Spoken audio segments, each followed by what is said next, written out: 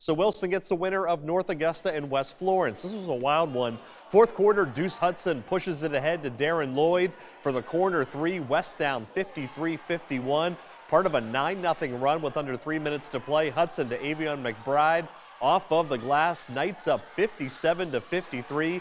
Yellow Jackets tied it at 57 with 3 throws. Fowler and Bruce works his way into the lane, misses, but McBride there for the go-ahead bucket with under 6 seconds left. Jackets would get to the foul line with a second to go. Will Stallings needs both to force overtime, misses the second. West Florence wins by 1.